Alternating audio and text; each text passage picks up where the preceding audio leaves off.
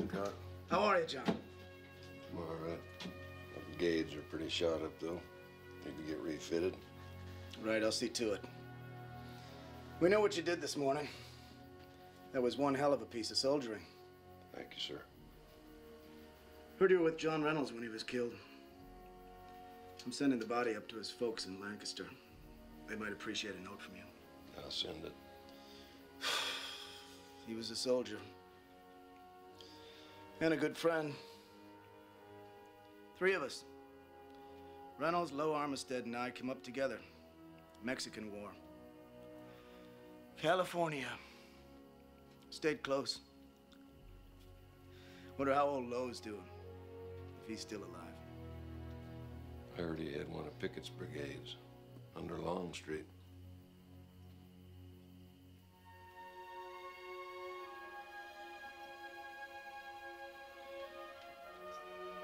Remarkable. Just across the ridge, eh? I'd like to see him again, but not here, not like this.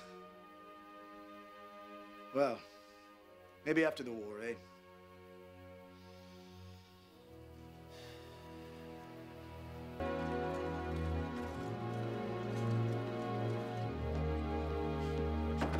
General Meade, sir. Hancock. It's so damn dark out there, I can't see a thing. Well, gentlemen, I hope to God that this is good ground. Is this good ground, General? Is this the place to have an army? Very good ground, sir. Very good ground.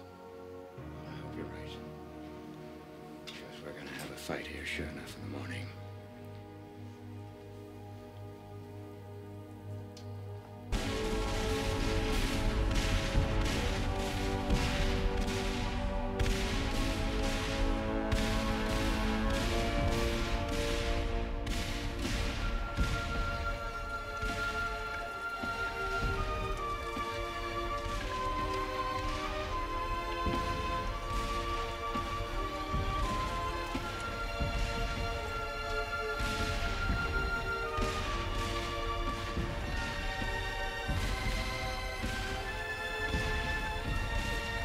Please get down. We cannot spare you. There are times when a Corps commander's life does not count.